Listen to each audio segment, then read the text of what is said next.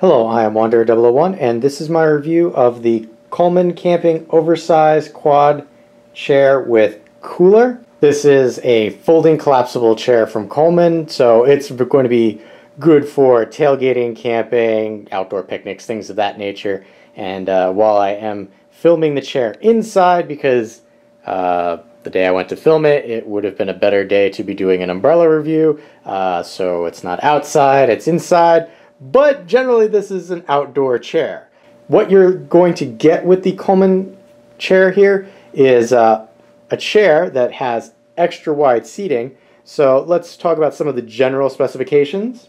It has a height from the base to the tip top of the back of the chair there of 38 inches with a width from armrest to armrest of 36 inches with a depth from back to the portion of the chair that meets the backrest of 20 inches with a seating diameter of 25.5 inches. Now that's not including these little plastic rivets that I'll talk about a little later.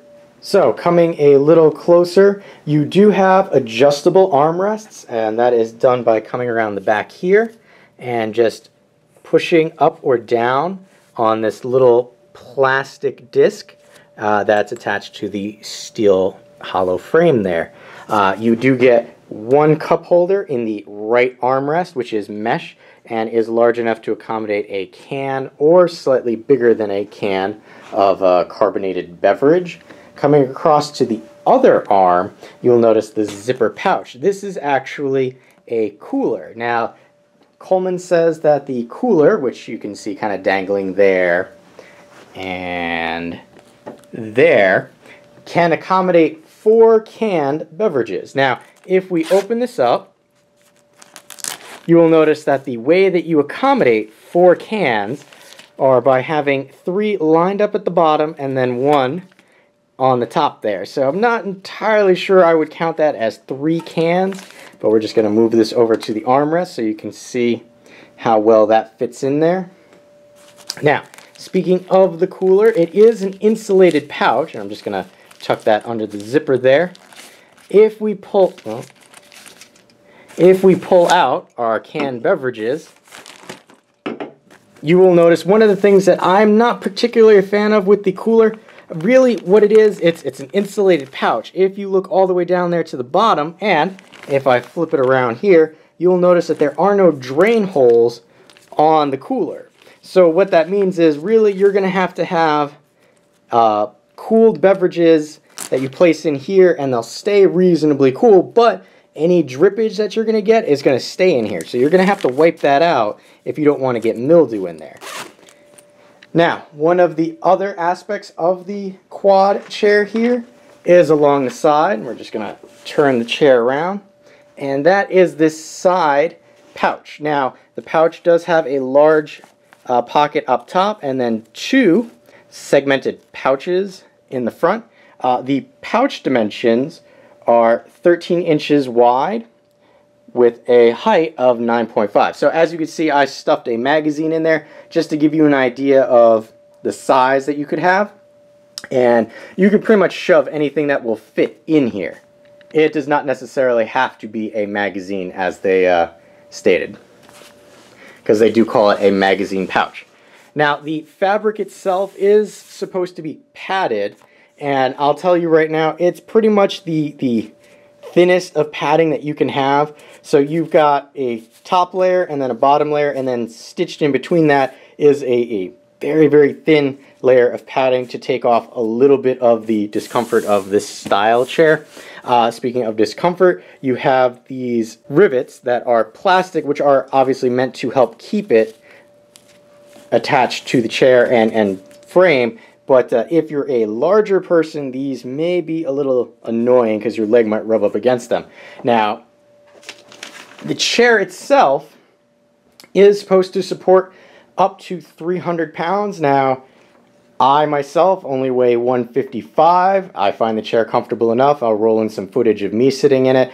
I have had somebody who's about 250 sit in the chair with no problems, and just because here is a 17-pound cat that decided they wanted to be part of the video. Now the back itself is made of that dual layer construction, so again the front and back and then a thin layer of material to add for padding. The chair itself is reasonably comfortable for what it is and for what you pay for it. Now it does come with a carrying pouch that I have draped here so that you can see it. So when it's collapsed, you can stick it in the pouch, and it has a handle there that you can sling over your shoulder. The pouch itself is not terribly good in my opinion. It's very thin canvas material.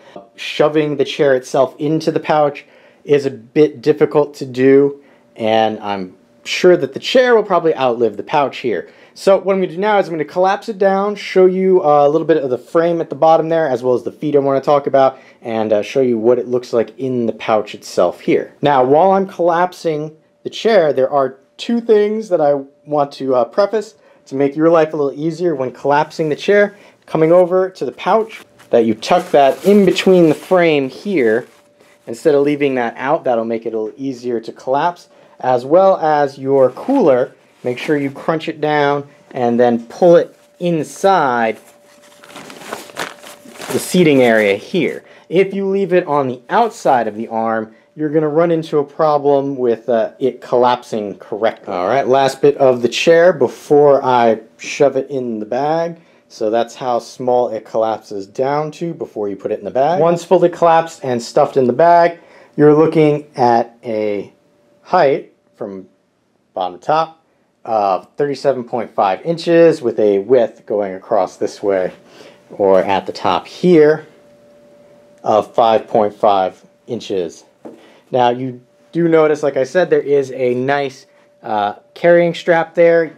Sling it over one shoulder. I have one and my wife has one, so you can carry one on each shoulder. It's not terribly heavy, but I wanted to talk about the feet here at the bottom. You can see that they are somewhat textured to give you a little bit of grip if you're going to be using this on grass or what have you. If you notice right there and there, those might look like hollow areas that you could, from the top, attach stakes to the chair to keep it from going anywhere. They are not. Those are just part of the hollow tube construction of the actual frame itself. Now, the frame is, as I stated before, hollow steel tubes that are coated in this black paint. So eventually it will wear off as you scratch it more and more, but the paint, at least for the time being that I've had it, has acted as a nice rust inhibitor and haven't had any issues with that.